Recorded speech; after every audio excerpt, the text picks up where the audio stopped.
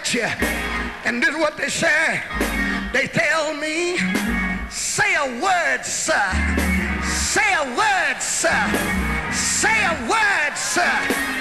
Well, I'm just wondering, can I get somebody to tell me?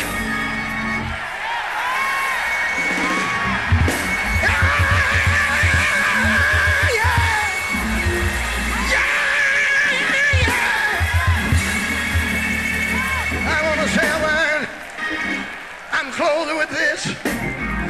The Bible says in that same book of Kings, 6th verse, it says, for he claved to the Lord and departed not from following him.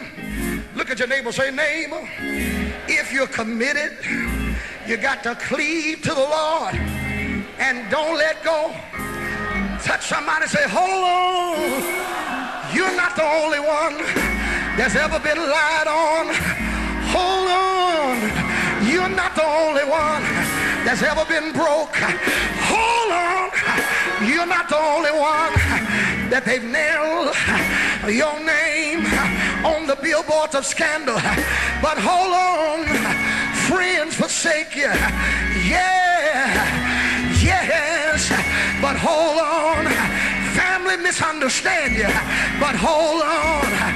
People walk out of your life, but hold on. Being in the midst of a trial, but hold on. You don't know who you're sitting next to, so help me preach to them. Tell them, neighbor, you're not by yourself, but I say unto you, this is our new year, and we're gonna have a good year.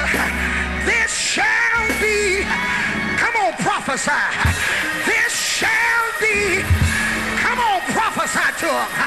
Tell them, I don't care what you went through last year.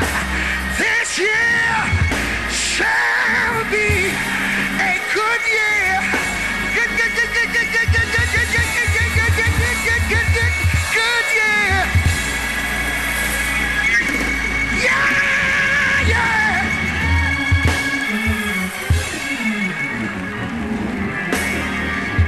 Look at your neighbor and say, how you know it's going to be a good year? Tell them, because I'm going to meet the requirements. Look at them and say, I'm going to meet the requirements. What is God requiring of you?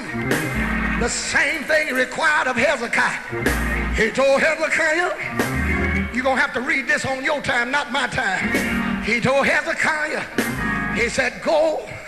You got 2 projects. You got 2 campaigns. One is worship. The second is war. If you study Chronicles 29, you pick up on his first campaign. It was restoring worship among the people of God. They had gone into a backslidden state. They had closed the doors of the church. They had shut their Bibles and put out the incense. You don't hear me. Look at us today. People don't hardly want to go to church. Y'all come here on Sunday morning, but we can't find you during the week with a flashlight. Look at your neighbor, ask them, do you do weeknights? Look at them in the face, tell them, don't you lie to me, you in church. Do you do weeknights? Yes, we have gotten to a place where a little dab will do us.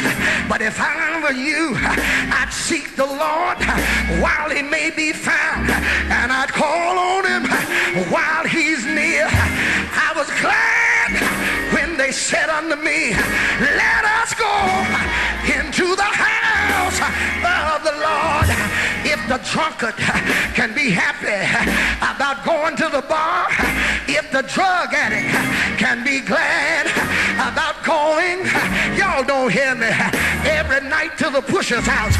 Yeah, if the sports enthusiast can go to the stadium as many times a week as there is a game, then the saints of God ought to enter into his courts with praise and into his gates with thanksgiving. You ought to clap your hands in the sanctuary and bless the Lord. Bless the Lord, oh my soul, and that is within me. Praise his holy name.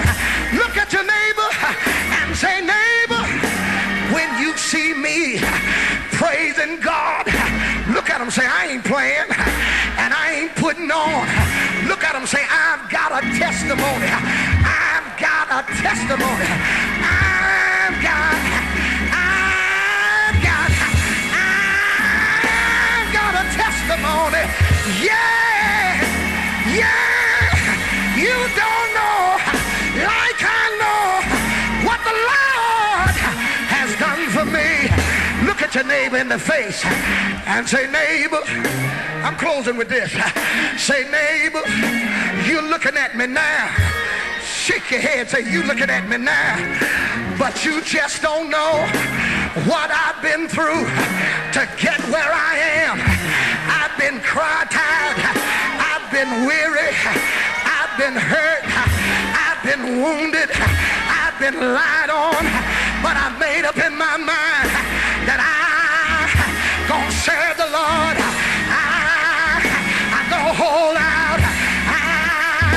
I'm gonna wait on God. Say, wait.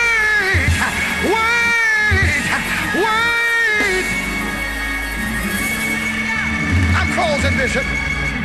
But will you just grab somebody by the hand? And if it's a girl, say, girlfriend. Now don't call no man that. But if you're standing next to somebody, say, neighbor, you're not the only one that's been hurt by church folk. Tell them I bear than me the wounds and the scars. Tell them, but that's all right. That's all right. Tell them it was good for me that I had been afflicted, because I learned how to trust in God. I learned how not to put my trust in flesh, but to trust God. When they said you wasn't gonna make it, you made it. When they said you'd amount to nothing, you become the greatest. Because if God be for you and you stay committed, the best is yet to come. Say